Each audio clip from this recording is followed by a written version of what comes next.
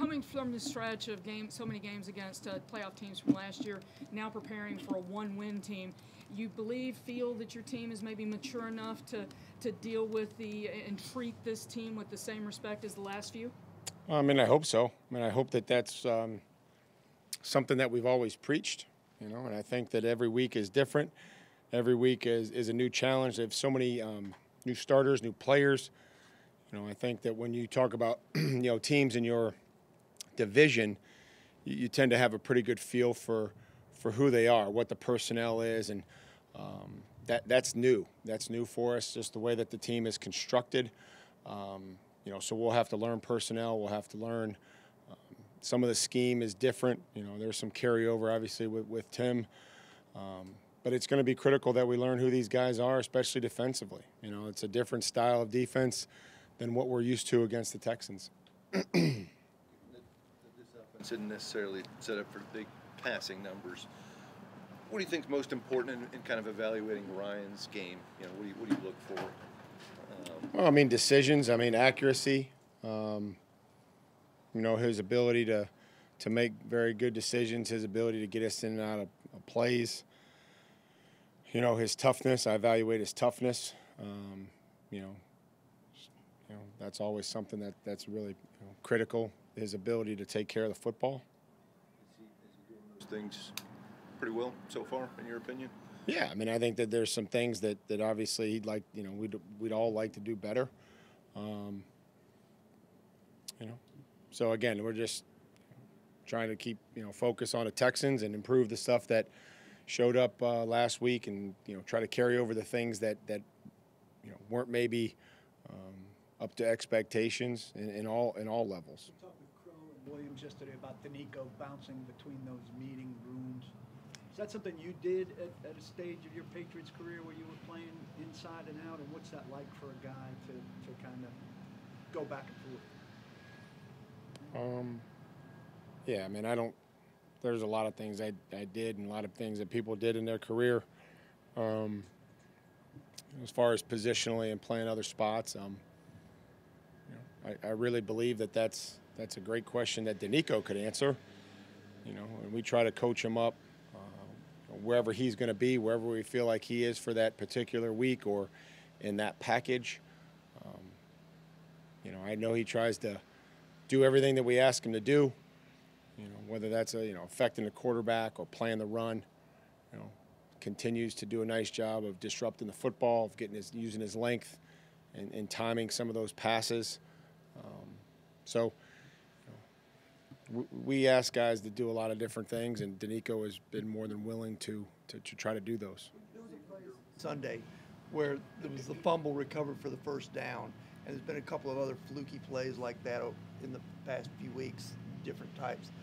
How much are you a believer in that you make your own luck through preparation, or do you believe that those things balance out over the course of a year? I believe that the football isn't round and it takes some goofy bounces, and so we'll have to try to take care of the football and finish around it. That's what we always preach on defense and on offense and special teams. Is I'm pretty sure that when we kicked the ball off, we didn't think that we'd cause a fumble, but guys are running down there and trying to get around the football, and Torrey was able to recover it. AJ was ready to cover it. Appreciate the fact that our quarterback is diving in the middle of the pocket or in the middle of the scrum trying to get the football back. Your running game with Adrian and Deontay this past week compared to maybe the previous week, their first outing? I think we've reviewed the game, I think in past. So again, moving forward, trying to improve on whether it's one guy making a tackle, Jim, or let's stick with the path or stick with the landmark. That's what's going to have to improve, is whether it's one guy that we didn't go to or one guy that we missed, or when we got them all covered up, we made we would like a better cut. So those are things that we're focusing on this week in the run game, and that's what we tried to impress upon them, whether that was after the game, reviewing it, or making corrections or moving forward, is just trying to say, hey, we can't continue to have one guy be free or somebody, win and the back make the correct cut, and then when we get them all covered up or when we get them blocked, us not, make what we would think would be the correct cut. So it's got to be a blend. It's got to be, there's a lot of trust involved when you're doing that kind of stuff and running the football and getting guys covered up and having the backs make the proper cut. Christian missed a month, but didn't really seem to lose a beat when he returned for you guys last week. Just what did you see out of him, and how critical is he to this focus will be on the Texans, and he'll have to try to cover Cooks and Conley and those guys. So we're into Wednesday, and we come out and talk to you guys on Monday, and we try to review the game the best we can. So, my focus will be in our teams. I hope, Robbie, we can remind them when we speak that we'll be on the Texans. So Christian will have a huge challenge. Janoris will have a huge challenge. All our DBs will have a huge challenge in in defending a guy, especially starting with Cooks that has 84 targets and 67 catches, and just the longevity and his consistency. A familiar guy over there, Desmond King, and you talked about the defense briefly. Can you talk a little bit more about him and just his? He's done a fantastic job. He's a very good returner. He's a strong returner, much different than the player that we played last week. Dez is gonna catch it, and he's gonna use his play strength to get north and south. And defensively, he's doing a nice job. He's disrupting the football. He's had some caused fumbles, hammer at the football. He plays outside for him, plays inside. So, again, we'll have to make sure that if we catch it on him, we'll have to put it away. Him and Mitchell, especially, do a nice job, hammering the football out. You guys have kind of put yourself in a situation where you pretty much you control your own destiny. Do you put any stock into that, or is that too far-fetched into the future? I would like to think that every day that we wake up, we control our own destiny in some way. We're just trying to continue to improve, try to get healthy, try to play faster, try to play with more urgency, and just continue to try to eliminate the things that are going to get you beat, and cleaning up some of the things that showed up on Sunday. What kind of challenge would quarterback present to your defense? Well, there's the ability to scramble, the ability to mix in, whether it's the RPO game, or him running with the football. I think that something that will always be critical to understand, with Tyrod. He's won games in this league. So we'll have to try to make sure that we're good on the edges, and when we rush, it's probably a different style each week, and his style is such that, if our rush lanes aren't sound, he will be able to put the ball away and gain yards. When everybody's got their back turned and they're covering a man-to-man, if we're reckless in our rush, he can make you pay. Berkshire was a guy that made a lot of big plays here in the last couple of years. Aside from the injury that slowed him at the start of the year, has there been any other reason why he hasn't had as good of numbers as he put up the last couple of years? Yeah. No, I don't really, that's, whether it's targets, there's a lot of reasons, but, we'll need a better game from Anthony and from, Jeff Swaim, Michael Pruitt, all the tight ends. So, he chips a little bit there for us on third down, and stay out of 3rd and 12, and we'll get into the pass route quicker. Deontay pretty well in your 1 year, I guess, in Houston, and I guess how have you seen him change maybe since that time? Did know Deontay, pretty much the same, evaluation. Thought he was a natural runner. Somebody that always been a natural runner. Remembered him catching the ball well in Houston against us, whether it was in training camp or any type of competitive period. Remembered him catching the ball, a natural catcher, which I think showed up the other day. So somebody that's familiar with our system. At all at this point? I don't really know what his level of maturity was or what issues, you know what I mean, that there were. I was coaching defense, and you know, my time around Deontay has been positive. You know, he's come in, he's tried to learn what we're doing and tried to help us, and I'm sure he'll try to do the same thing this week.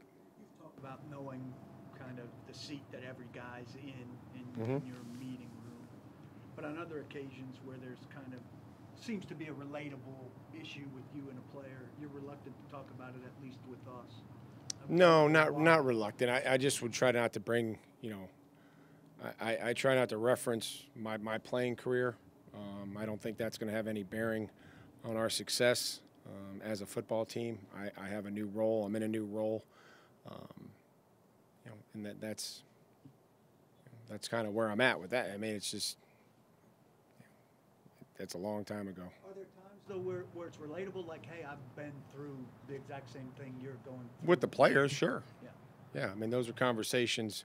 You know, empathy is something that is important, you know, to be able to understand. You know, a big job that I have here is to be willing to listen and to make sure that everybody that wants to talk is heard, and then, you know, I have to do what's best for the team and make a decision. So empathy always helps, you know, when you're listening to somebody and they may see it differently, to try to relate that to any situation that I had in the past. You know, I try to do that and say, hey, you know, sometimes we have to make decisions that may not be best for us or we don't agree with, but ultimately they're the best ones for the team. So, Not stuff you're generally eager to talk about here. no, not with you guys. No, certainly not. As a player, though, Mike, I do have a question about that as it relates to Floyd Reese being honored this weekend. What do you recall about the teams he built back then here and going against those teams? Physical teams, big teams. You know, obviously Eddie, big running back. You know, obviously big receivers. You know, Dyson and you know, Mace, bigger receivers. At length. You know, obviously on the edge, Curse, Bullock. You know, those were all battles. You know, those big, you know, big offensive line. You know, there was, you know, obviously the quarter. When you took it like size for a position, you know, I mean, there wasn't going to be a more physically imposing player than Steve McNair, right? You know, Eddie was probably one of the bigger backs in the game at that time. You know, so those are good qualities to have when you build a team. Anything intangibly with those teams that maybe matches up with, like, you know, the kind of team you want to have or have been on? Yeah, I meant, you know, they played physical. You know what I mean? They played physical. You knew that, you know, we got up on them, I think, in a playoff game, and, you know, they were there at the end, had a chance to tie it or do whatever. I mean, it just, you knew what they weren't going to go away. You know, they weren't just going to fold up and, you know, take off early. About managing the practice weeks here the last couple of years. Are you going to be looking for down the line somewhere to get a little more physical again as the end of the season draws near? I'm focusing on this week. You know, I just see where we're at here, 11, you know, going on 11 straight. You know, so just trying to get guys healthy and get them back and trying to play as fast as we possibly can. And, you know, if something, you know, if I feel like we need to do that later on in the year, you know, we'll try to take advantage of that. Some players have mentioned you've had a specific message or phrase different weeks depending on the situation. And I was just curious, do you have a message, or will you have a specific message going into the Yeah, I mean, we just really just talked about the urgency. You know, I felt like it wasn't quite there where it needed to be on Sunday from at all levels. You know, from a coaching perspective, from a playing perspective. You know, so trying to get guys as much rest as we possibly can, try to get the coaches out of here so that we can come in, you know, with some energy, with the ability to teach and to explain concepts and what we're trying to do. You know, and then mindful of the players and, you know, the guys that are out there battling for us that are far less than 100%. And I thank them all the time. You know, the guys that just do it over and over and that are beat up, but try to play a certain style for us and try to do it every week. When you have games like this that seem to be such a mismatch, how much more important is that efficiency of it, how much more important is it for games like these where, you know, it is on paper a lopsided matchup? Yeah, I mean, I don't know who draws the papers up, but you know, these games in this league, these are grown men with a lot of pride. And if you take a playoff, somebody could get hurt. Not only could you lose the game, somebody could get hurt. You know, that's just never how I've ever approached this game. You know what I mean? You drop your hands one time and you get hit in the chin and, you know, you go to a knee. I never bought into any of that stuff, so wasn't big on paper. From a message perspective, though, like, do you dig a little deeper, like to try to find something different to bring out for these guys? No, just do the stuff that we've been coaching you to do since 2018 when we all got here, and do it better. Not trying to reinvent anything, but just trying to manage the week of preparation, trying to focus on the stuff that we believe in that wins games, and just do it better. Go add to the defensive line now on the active roster? Well, he plays great with his hands. Good, good pad level. Showed up the other day, with being active. Being really knocking the line of scrimmage back a few times. So, thought he showed up. And we always say when you take advantage of your opportunities, you earn more opportunities. So we'll see where it is, this week in that rotation.